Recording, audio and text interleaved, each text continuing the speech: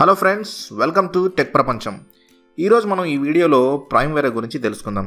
ముందుగా మీరు first chapter చూశారు కదా, ఇప్పుడు ఈ సెకండ్ చాప్టర్లో అసలు ప్రైమవేరా ఎలా పనిచేస్తుందో మనం బేసిక్స్ తెలుసుకుందాం.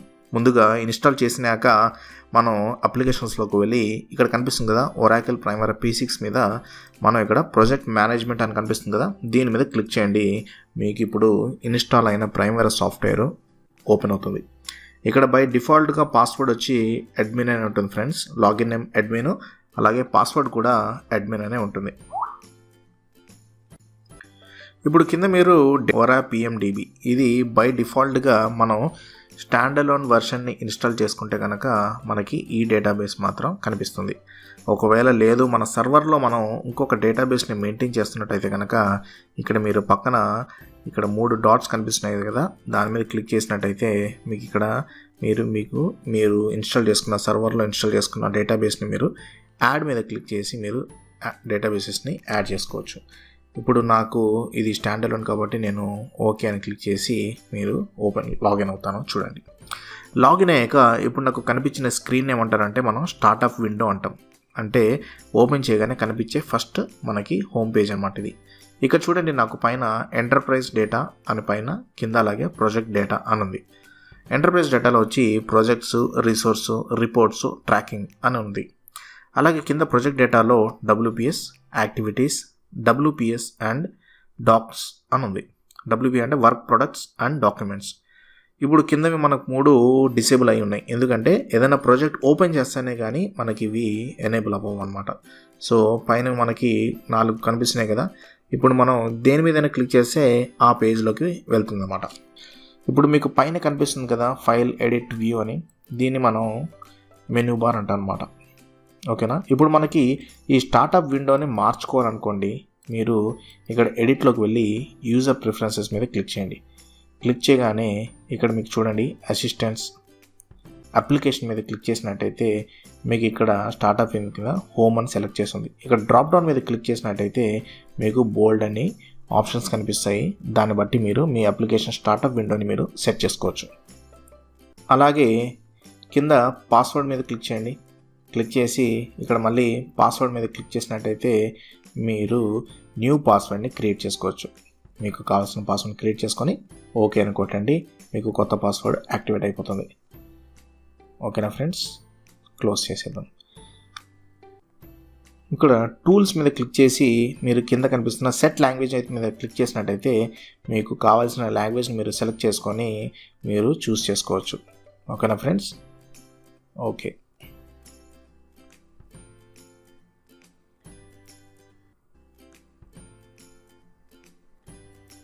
ఇక్కడ పైన చూడండి, మీకు మెనూ బార్లో చూపిస్తుంది నో కరెంట్ ప్రాజెక్ట్ అని పైన బ్రాకెట్లో మనకు చూపిస్తుంది. అంటే మనం ఏ ప్రాజెక్ట్ ఓపెన్ చేయలేదు కాబట్టి ఇక్కడ ఈ స్టేటస్ కనిపిస్తుంది అనమాట. ఏదైనా ప్రాజెక్ట్ ఓపెన్ చేస్తే కనుక ఆ ప్రాజెక్ట్ యొక్క పేరు ఇక్కడికి వస్తుంది. చూడండి, ఇది మన మెనూ బార్. ఓకేనా ఫ్రెండ్స్, ఇక్కడ మనం file, edit, view, project, enterprise, tools, admin, help అని వివిధ రకాలుగా ఉన్న మన మెనూ ఐటమ్స్ ఇవి. ఇప్పుడు వ్యూలోకి వెళ్ళి టూల్ బార్స్ మీద క్లిక్ చేయగానే మనకి డిఫరెంట్ టూల్ బార్స్ కనిపిస్తూ ఉంటాయి. పైన చూడండి నేవిగేషన్ బార్, అది క్లిక్ చేయగానే ఇప్పుడు మనకు కనిపించింది కదా, దీన్నే నావిగేషన్ బార్ అని అంటాం ఫ్రెండ్స్. ఇప్పుడు మళ్ళీ టూల్ బార్లోకి వెళ్ళి డైరెక్టరీ అని కొట్టగానే మనకి లెఫ్ట్ సైడ్ కనిపిస్తున్న డైరెక్టరీ బారు యాడ్ అవుతుంది. సో ఈ విధంగా మనకు కావాల్సిన టూల్ బార్స్ని మనం ఈ వ్యూలోకి వెళ్ళి టూల్ బార్స్లో సెలెక్ట్ చేసుకోవచ్చు అనమాట. కావాలంటే చూపించుకోవచ్చు, లేకపోతే డిసేబుల్ చేసేసుకోవచ్చు. ఓకేనా ఫ్రెండ్స్, ఇక్కడ కింద కనిపిస్తున్న స్టేటస్ బార్ చూసారా, ఇది మనకి కింద ఒక లైన్ లాగా ఉంది కదా, దీన్నే స్టేటస్ బార్ అని అంటాం అనమాట. ఇప్పుడు ప్రాజెక్ట్స్ మీద క్లిక్ చేసి మనం ప్రాజెక్ట్స్లోకి వెళ్దాం. చూడండి, ఇక్కడ నేను ఏ ప్రాజెక్ట్స్ మీద అయితే నేను క్రియేట్ చేసుకున్నానో అవన్నీ ప్రాజెక్ట్స్ మనకి ఇక్కడ ఈ ప్రాజెక్ట్స్ విండోలో అన్నీ కనిపిస్తూ ఉంటాయి.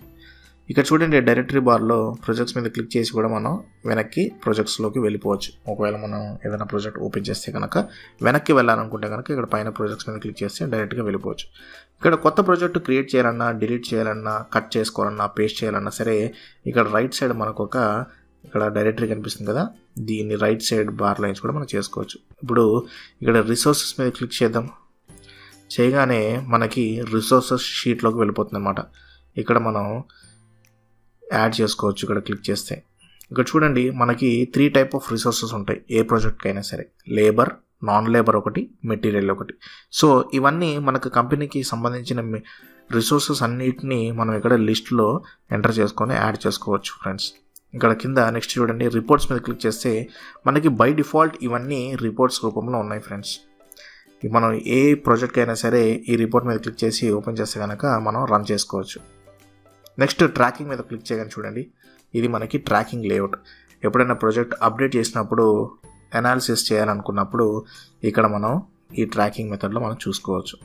కిందవి చూడండి అన్నీ డిసేబుల్ చేసి ఉన్నాయి, ఎందుకంటే ఏదైనా ప్రాజెక్ట్ ఓపెన్ చేస్తేనే ఇవి ఎనేబుల్ అవుతాయి అన్నమాట. ఇప్పుడు చూడండి ఒక ప్రాజెక్ట్ ఓపెన్ చేద్దాం శాంపుల్కి, వెంటనే కిందవన్నీ మనకి ఆ కలర్లో ఎనేబుల్ అయినట్టు కనిపిస్తున్నాయి. చూశారు కదా, ఈ విధంగా ఎనేబుల్ అవుతుంటాయి అన్నమాట. ఇప్పుడు WPS క్లిక్ చేయగానే ఆ ఒక మనం ఓపెన్ చేసిన ప్రాజెక్ట్ యొక్క only work break down structure అనమాట WPS అంటే అది కనిపిస్తుంది. ఇక్కడ మనం యాడ్ చేసుకోవడం, డిలీట్ చేసుకోవడం, మూవ్ చేసుకోవడం, కట్ చేసుకోవడం, పేస్ట్ చేసుకోవడం, పైకి కిందకి ఇండెంట్ చేసుకోవడం, అవుట్డెంట్ చేసుకోవడం, లెఫ్ట్కి రైట్కి. సో ఈ విధంగా ఇవన్నీ మనం ఇక్కడ right side tool bar use చేసి మనం ఇక్కడ WPS లేఅవుట్ని మనం క్రియేట్ చేసుకోవచ్చు స్ట్రక్చర్ని. అలాగే యాక్టివిటీస్ మీద క్లిక్ చేసినట్టయితే ఈ ప్రాజెక్ట్ యొక్క మొత్తం యాక్టివిటీ లిస్ట్ ఒకటి ఇలాగ మనకి వస్తుంది. మనకి విత్ రకరకాల లేఅవుట్స్ కూడా మనం సెట్ చేసుకోవచ్చు. అవి మీకు తర్వాత వీడియోలో డీటెయిల్గా చూపిస్తాను. ఓకేనా ఫ్రెండ్స్. ఇక్కడ చూడండి మీరు డ్యూరేషన్స్ ఇవన్నీ వేసుకోవచ్చు. అలాగే నెక్స్ట్ అసైన్మెంట్స్ మీద క్లిక్ చేయండి.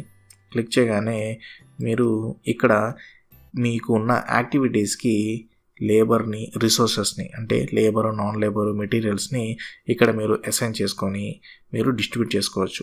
ఏ వీక్కి ఎంత కావాలి, ఏ మంత్కి ఎంత కావాలి అని. ఇప్పుడు చూడండి WPS అండ్ డాక్స్ అంటే వర్క్ ప్రొడక్ట్స్ అండ్ డాక్యుమెంట్స్. మీ ప్రాజెక్ట్కి సంబంధించిన డాక్యుమెంట్స్ అన్నీ, లేకపోతే డ్రాయింగ్స్, ఇలా రకరకాల డ్రాయింగ్స్, డాక్యుమెంట్స్ ఉంటాయి కదా, ఇవన్నీ మీరు రెగ్యులేటరీ, స్టాట్యూటరీ కంప్లైన్సెస్, స్పెసిఫికేషన్స్ ఇవన్నీ మీరు ఇక్కడ ఇలా స్టోర్ చేసుకోవచ్చు అనమాట. సో ఇవి ఏంటంటే ఈ యూజర్, ప్రైమరీ యూజర్, ఏ యూజర్ అయినా సరే మీకు డాక్యుమెంట్స్ రిఫర్ చేయాలంటే ఇక్కడ నుంచి దొరుకుతూ ఉంటుంది. నెక్స్ట్ చూడండి ఎక్స్పెన్సెస్.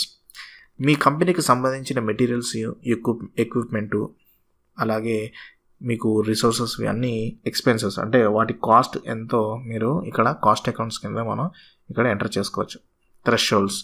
థ్రెషోల్డ్ అంటే మనకి కనిపించే రిస్క్ ఫ్యాక్టర్స్ అనమాట. అవన్నీ మీరు ఇక్కడ ఎంటర్ చేసుకోవచ్చు. వీటి గురించి నేను తర్వాత మీకు వీడియోలో డీటెయిల్గా చెప్తుంటాను. ఈ ఇష్యూస్, రిస్క్స్ ఇవన్నీ మనం స్కెడ్యూల్లో డెవలప్ చేసేటప్పుడు పనికొస్తుంటాయి. చూశారు కదా, ఇవన్నమాట ఫ్రెండ్స్ మనకి ప్రాజెక్ట్లో ప్రైమరీ యూస్ చేసేటప్పుడు బేసిక్గా తెలుసుకోవాల్సిన మెనూ ఐటమ్స్. సో ఫ్రెండ్స్ తెలుసుకున్నారు కదా ఈ వీడియో గురించి, ప్రైమరీ గురించి. ఈ వీడియో కనుక మీకు నచ్చినట్టయితే లైక్ చేయండి, షేర్ చేయండి, కమెంట్ చేయండి. మరిన్ని ఇలాంటి ఇంట్రెస్టింగ్ వీడియోస్కై తప్పక సబ్స్క్రైబ్ అవ్వండి టెక్ ప్రపంచానికి. వచ్చే వీడియోలో ఇంకా డీటెయిల్గా మనం ప్రాజెక్ట్ ఎలా చేయాలో తెలుసుకుందాం.